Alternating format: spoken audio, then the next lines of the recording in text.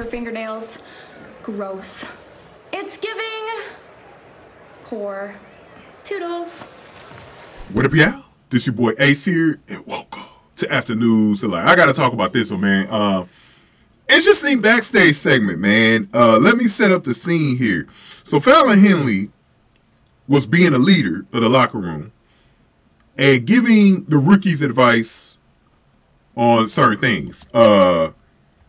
And I actually liked Fallon Henley being in that position because her character would be someone that's more of like a leader type. Like you see her character when she's with Brooks Jensen and Josh Briggs.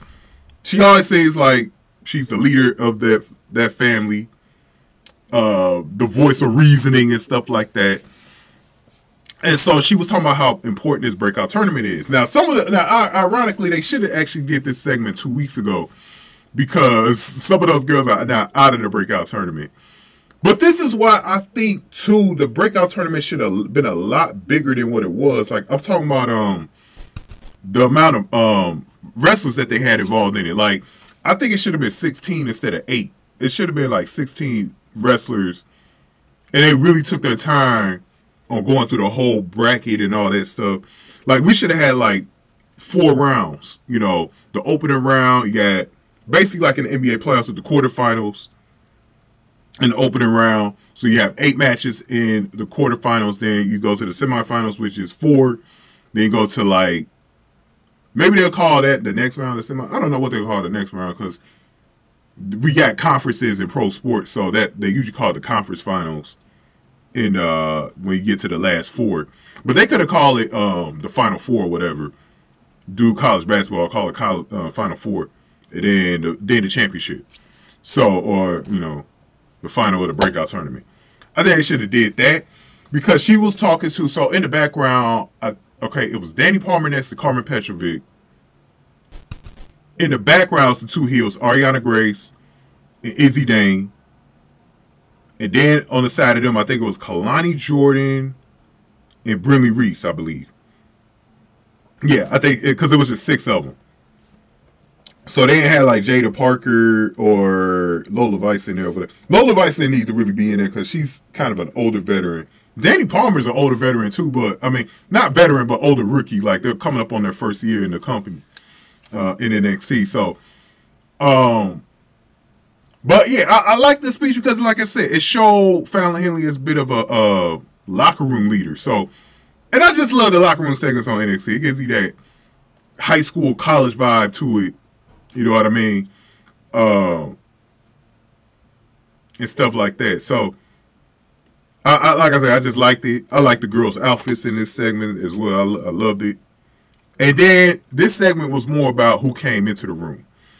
So Tiffany Stratton comes into the room. So we saw last week Tiffany Stratton actually starting to get into it with Fallon Henley. There was a segment where all the girls were thanking Asuka on being appreciative of Asuka being there. And then the last 2 were Fallon Henley and Tiffany Stratton. Now, I didn't go over this segment last week, but I knew I had time to go over it in a future week. So and plus, I just didn't have time to make that many videos. So, but this week, I wanted to get into it a little bit more. So, Tiffany came in and bragged about making the finals tournament, and then she been disrespecting Fallon hard, calling her Fallon Huntley instead of Fallon Henley. She been really, like, the dynamic between her and Tiffany Stratton is that Tiffany is acting like the stuck-up, more the stuck-up white girl that's poking fun at the poor white girl, the trailer park type of country farmer type girl aspect, southern girl type aspect, which is Fallon Henley's character. And so they're doing that dynamic, you know, basically rich versus poor. And so, you know, she's talking about Huntley like she be hunting all the time and shit like that. That shit is funny, man. And then Tiffany said Huntley is a better name for her, right? So Stratton joked about Henley losing to her in last year's tournament as well as being poor due to growing up on a farm. Oh, man. I love it. When Tiffany Stratton's character is like this, it's at its best, bro. it's at its best, bro. And what was interesting with the dynamic, so we got about 4 babyfaces in the room. Again, Danny Palmer, Carmen Petrovic, Brinley Reece, and Kalani Jordan. In the background were the 2 heels, Ariana Grace and Izzy Dane. And so, if you pay attention, like, rewatch this scene when you get a chance. Rewatch the scene and see everybody's expression in the room, especially the heels.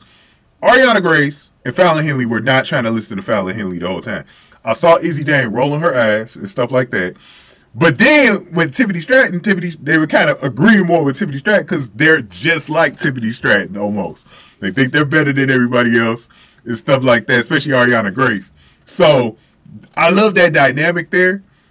And it was crazy, man. It was crazy.